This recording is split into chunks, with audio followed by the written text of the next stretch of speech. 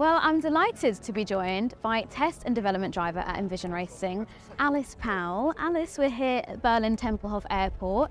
You are here with the team, keeping an eye on things, but also taking part in the rookie test tomorrow.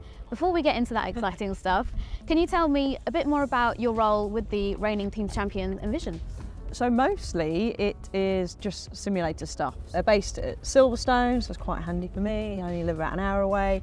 I pop in when needed to go on the sim, whether it's sort of prior to event or prior to the drivers coming, Seb and Robin coming in, or in this case weekend Joel and Paul.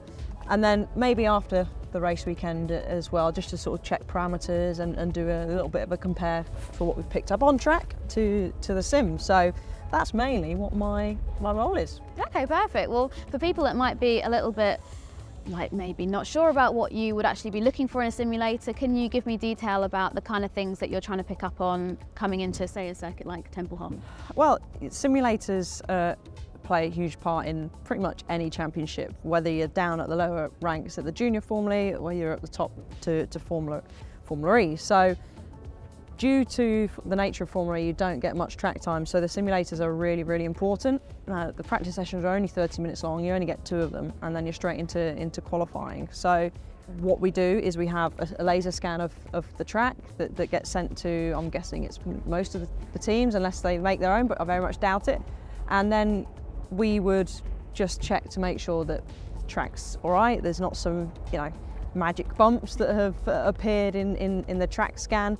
And we just do sort of energy saving runs, we do some 300 push runs, we do 350 runs, just to make sure, especially for me prior to the drivers coming in, we do that to just make sure that everything runs good for the drivers then to hop in. Lovely. Well, talking of drivers, this weekend in Germany, it's a bit of an unusual situation for the Envision team because you've got 2 new familiar faces and some new faces in that team with Joel Eriksson and Paul Aaron. Have you been giving them much advice, any tips, especially for somebody like Paul, because he only had Misano free practice before he was chucked into the car this weekend? Nah, those guys, they don't need advice, especially from me. They've doing so good in what they've been driving, especially Paul. He's currently racing in Formula 2.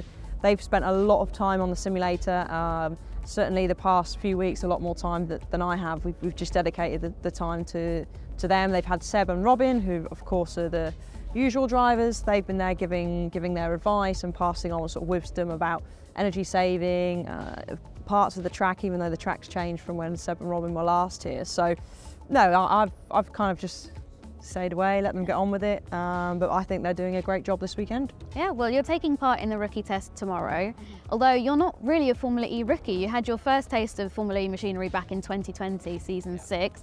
What are you thinking about the evolution of Formula E from Gen 2 to Gen 3? Like, will this be your first time in a Gen 3 car? So I've shaken it down, but that wasn't going around a track. So this will be the first time taking it on a track. It's actually been nearly 2 years since I've stepped foot in a car. So it probably won't feel strange. Some people say it's like riding a bike, but I think there's definitely going to be some cobwebs, etc., to blow off. But yeah, I'm looking forward to hopping back in, comparing the 2 cars.